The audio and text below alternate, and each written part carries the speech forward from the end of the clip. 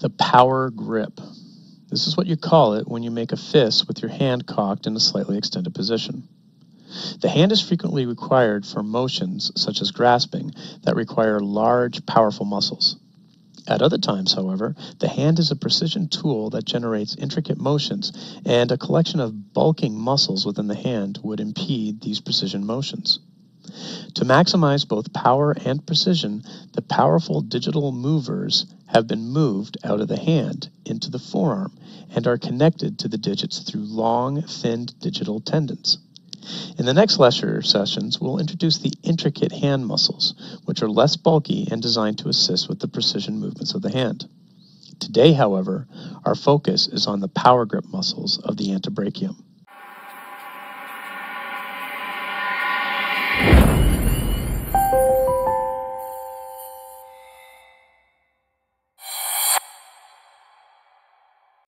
Welcome back.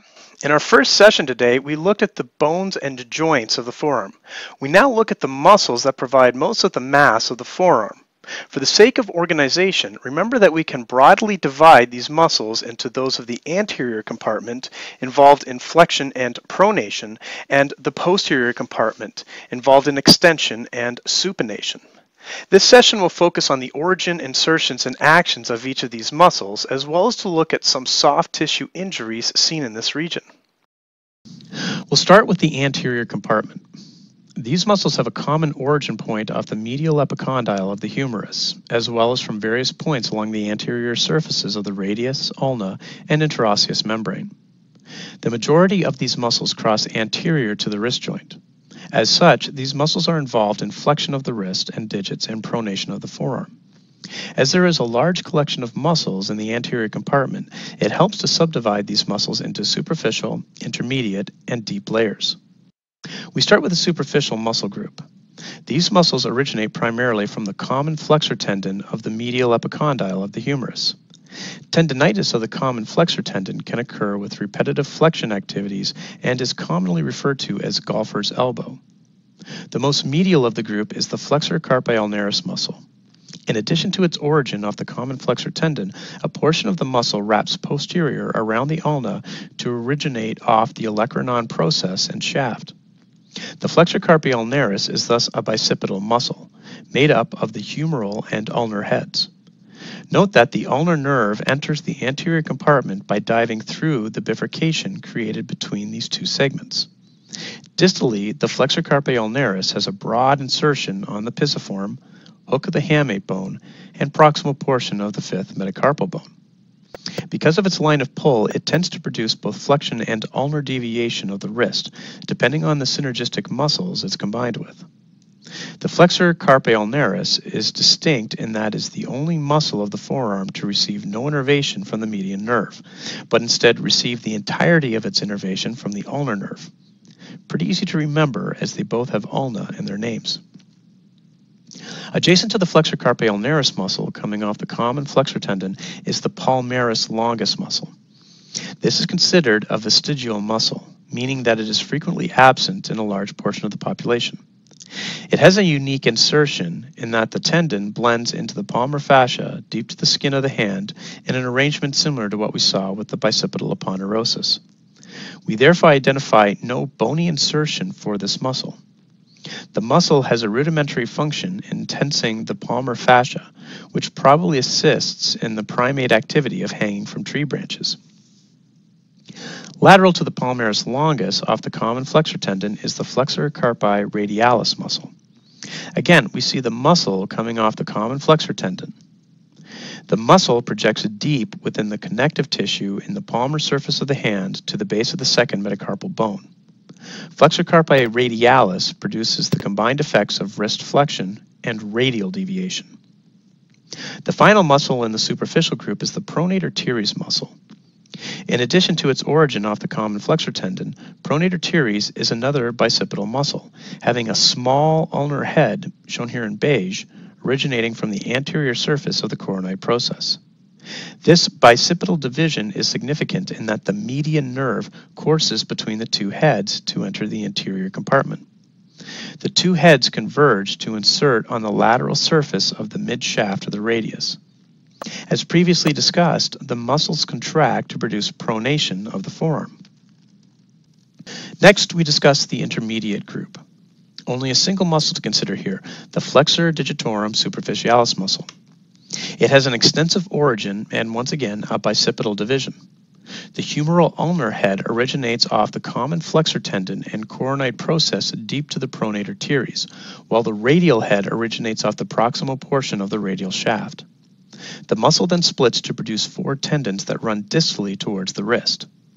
The tendons pass through the wrist in a characteristic 2x2 stacked formation. Medially, the tendon of the ring finger lies superior to the tendon of the pinky finger, while laterally, the tendon of the middle finger lies superior to the tendon of the index finger. Once past the wrist, the tendons diverge to insert on the middle phalanx in digits 2 through 5. As they approach this insertion, they split, allowing the tendons from a deeper muscle to project past them. As these muscles don't actually insert on the distal phalanges, they serve to contract the wrist, metacarpal phalangeal, and proximal interphalangeal joints, but not the distal interphalangeal joints. This takes us into a deeper muscle layer.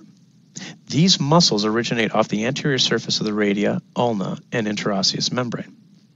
First is the complementary muscle to flexor digitorum superficialis, the flexor digitorum profundus. Note that the terms superficialis and profundus mean superficial and deep, respectively, which reflects the positioning of these two respective muscles. Profundus has a broad origin off the anterior surface of the ulna and medial half of the interosseous ligament. As with the flexor digitorum superficialis, the muscle splits into 4 separate tendons as it approaches the wrist.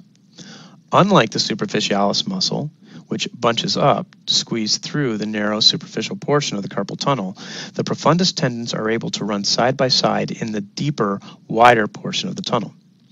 Again, as we saw with the superficialis muscle, the 4 tendons diverge and each runs inferior to its superficial counterpart to project towards digits 2 through 5. These, then, are the tendons that we observed projecting to the distal phalanges from under the flexor digitorum superficialis tendon following their split. As these tendons insert on the distal phalanges, contraction of flexor digitorum profundus contributes to flexion of the wrist, metacarpophalangeal, and proximal and distal interphalangeal joints. Lateral to the flexor digitorum profundus is the flexor pollicis longus muscle. Pollicis is the anatomical term for thumb, and so this represents one of 2 flexors we have that are specific to the thumb.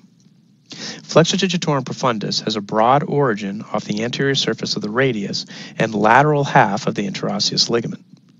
Its tendon runs through the ipsilateral portion of the carpal tunnel to insert on the distal phalanx of the first digit. As a result, the muscle produces flexion of the first metacarpophalangeal joint and interphalangeal joint. We'll discuss its counterpart, the flexor pollicis brevis muscle, in our next lesson on the intrinsic muscles of the hand. The final muscle to consider is the pronator quadratus muscle, which is named to reflect its geometric distinction from the rounded pronator teres muscle. It attaches to the anterior surfaces of both the distal radius and ulna. Of the 2 pronators of the wrist, pronator quadratus is considered to be the most powerful. Having completed our discussion of the anterior compartment of the forearm, we now turn our attention to the posterior compartment. Collectively, these muscles originate from the lateral epicondyle of the humerus and the posterior surface of the radius, ulna, and interosseous membrane. Most cross posterior to the wrist and are consequently involved in wrist and digit extension. The tendons that do pass into the carpus run inferior to an extensor retinaculum, which divides the tendon into 6 separate compartments and holds them fast to the carpus. All are innervated by the deep branch of the radial nerve. As with the anterior compartment, we can divide the posterior compartment up, this time into superficial and deep muscles. We'll start with the brachioradialis muscle. This is actually a bit of an anomaly for the posterior compartment. Although it originates close to the other posterior compartment muscles, in this case off the supracondylar ridge, and receives its innervation from the radial nerve, it actually passes anterior to the elbow joint to insert on the shaft of the radius. Consequently, it serves as an additional flexor of the elbow and doesn't act upon the wrist at all. The second muscle in our list also originates off the supracondylar ridge. It has an exceptionally long name, but nicely highlights the process of systematic naming of muscles. The majority of antebrachial muscles are first named according to their function. We see examples of flexors, pronators, and we'll soon discuss supinators. In this case, we have an extensor. Second, the muscle is typically named according to the distal jointed axon. Since this muscle inserts just distal to the wrist, we use the anatomical term for wrist, carpus, or carpi. Third, in instances where there are more than one muscle producing the same motion at the same joint, we need to distinguish between them. In this instance, we have an extensor on both the radial and ulnar side of the wrists, so this is identified by radialis. Note that we typically use medialis and lateralis in this situation, but the confusion of what is medial and lateral in pronation and supination makes naming them according to the bone they insert closer to make more sense. Finally, in this particular situation, we actually have two carpal extensors that both insert on the radial side. Son of a bee. Okay, well, in this situation, one is distinctly longer than the other, so as a result, we have extensor carpi radialis longus. Like I said, it's a mouthful, but systematically, it makes sense. The extensor carpi radialis longus runs along the posterior aspect of the radius under a series of tendons that we'll discuss shortly. It then passes under the extensor retinaculum to insert on the base of the second metacarpal bone. As the name implies, it contracts to extend the wrist, but will also work with the flexor carpi radialis to generate radial deviation. Adjacent to the extensor carpi radialis longus muscle is another extensor of the wrist. You probably already guessed it. This is the extensor carpi radialis brevis muscle. This marks an important anatomical rule. These names always occur in groups. If there's a longus, then somewhere there has to be a commonly named brevis muscle. This is the first of a series of muscles to originate as part of the common extensor tendon off the lateral epicondyle. The extensor carpi radialis brevis takes a very similar course to the longus muscle, inserting on the base of the third metacarpal. It also shares a common set of actions, wrist extension and radial deviation. Also originating off the common extensor tendon is extensor digitorum. Note the brevity in the name. Thinking back for a moment to the flexor digitorum superficialis and flexor digitorum profundus muscles in the anterior compartment, the distinction was necessary due to the fact that there were two muscles sharing a common function, flexion of the digits.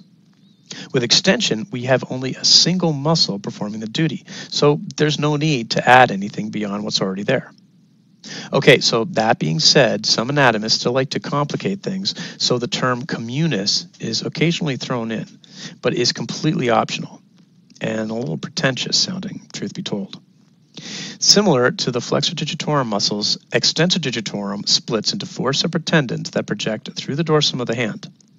Once in the digits, they expand out into the complex tendinous structures known as the extensor hoods, which will be discussed in greater detail in the lecture on the hand. The extensor digitorum muscle acts to generate extension of the wrist and digits 2 through 5, clear through the distal phalange. In addition to the four tendons of the extensor digitorum, an accessory extensor can be seen running to the fifth digit. This arises from a small fusiform extensor digiti minimi muscle, which blends into the extensor digitorum muscle, but passes under the extensor retinaculum in a separate compartment. This small muscle contributes to extension of the fifth digit exclusively. The final part of the superficial group is the extensor carpi ulnaris muscle. Note the absence of the longus brevis distinction, meaning that there is only a single wrist extensor on the ulnar side. Extensor carpi ulnaris originates off both the lateral epicondyle and the posterior shaft of the ulna and projects into the carpus, passing just lateral to the ulnar head to insert on the base of the fifth metacarpal. It contracts to generate wrist extension and works synergistically with flexor carpi ulnaris to generate ulnar deviation. This brings us to the deep posterior compartment of the antebrachium. Collectively, these muscles originate off the posterior surface of the radius, ulna, and interosseous membrane. Several project laterally from under the superficial group, primarily inserting on the thumb, and are thus called the outcropping muscles. Note that, as we described earlier, the tendons for many of these muscles project over the extensor carpi muscle tendons as they cross one another. First of this group is the abductor pollicis longus muscle. It has a broad origin off the posterior aspect of the radius, ulna, and interosseous membrane. The tendon projects laterally to insert on the base of the first metacarpal bone. Because of its line of pull, the muscle works to abduct the thumb away from the midline, just as its name implies. Note that abductor pollicis brevis is part of the intrinsic group of hand muscles and will be discussed in the next lesson. In close approximation to the abductor pollicis longus muscle is extensor pollicis brevis. The muscle originates off the posterior aspect of the radius and interosseous membrane, just inferior to the adductor pollicis longus muscle. Its tendon runs alongside the abductor pollicis longus tendon, but continues past its insertion to the proximal phalanx of the first digit. Because it does not project as far as the distal phalanx, the extensor pollicis brevis is an extensor of the first metacarpal phalangeal joint. The longer of the thumb extensors is also found in the posterior compartment. Extensor pollicis longus originates medial to its counterpart and inferior to the abductor pollicis longus, attached to the posterior aspect of the ulna and interosseous membrane. The tendon for extensor pollicis longus takes a less direct route to its destination, projecting more inferiorly as it courses through the extensor retinaculum, before running obliquely to attach to the distal phalanx of the first digit. It contracts to extend both the metacarpal phalangeal and interphalangeal joints. Note that when the thumb is extended and abducted, the gap between extensor pollicis longus tendon and the combined extensor pollicis brevis and abductor pollicis longus tendons form an impression known as the anatomical snuff box, so named because of the practice of placing snuff, which was a finely ground smokeless tobacco, on the back of the hand in order to inhale it through the nostrils. The landmark is of anatomical significance because of the presence of the radial artery in this region, and of clinical significance because of the ability to palpate the scaphoid, a commonly broken hand bone in this region. More on that in the next lesson. Lying medial to the extensor digitorum longus muscle is extensor indicis. It's a small, deeply located muscle that originates off the distal aspect of the radius and interosseous membrane inferior to the extensor pollicis longus muscle. Its tendon courses inferior to the contribution to the second digit from the extensor digitorum muscle to blend into the extensor hood of the index finger. When contracted, the muscle contributes exclusively to extension of the index finger. You can actually do a little trick to highlight the contributions of the different muscles to digital extension. Start with your hand resting on a flat surface, with the hands curled in as shown. If the index finger is pulled out independently of the other digits, it can be extended with relative ease. Same holds true for the pinky finger. Now try the same thing with your ring finger. Not quite so easy, is it? While the extensor digitorum projects to different digits, the blending in the muscle belly and the distal transverse connections between the extensor tendons keeps the muscle from being able to selectively extend a particular digit in isolation. They tend to extend as a group. The index and pinky fingers can move in isolation due to the specific contributions of the extensor indices and extensor digiti minimi muscles. This makes it much easier to extend these digits in isolation, and easier for fans to flash the devil horns at a heavy metal concert. It also means that you have to typically tuck the thumb and hold digits 2, 4, and 5 back anytime you wish to extend digit 3 in order to, well, express your displeasure with someone. The last muscle that we'll discuss is supinator. It originates off the posterior surface of the ulna, lateral epicondyle of the humerus, as well as off the radial collateral and annular ligaments over the head of the radius. It then wraps anterolaterally to insert on the lateral aspect of the radius, just distal to the insertion of the pronator teres muscle. As previously discussed, the muscle wraps posteriorly around the radius and ulna, and therefore serves to unwind the two bones from a pronated position. Also note that the deep branch of the radial nerve, the innervation for the posterior compartment, enters the compartment by running between fibers in the proximal portion of the supinator muscle belly, dividing the muscle into superficial and deep regions. That covers the extensive list of muscles for the forearm region. Next up, we consider the neurovascular components that both supply the forearm and pass through the forearm to supply the hand. We'll see you then.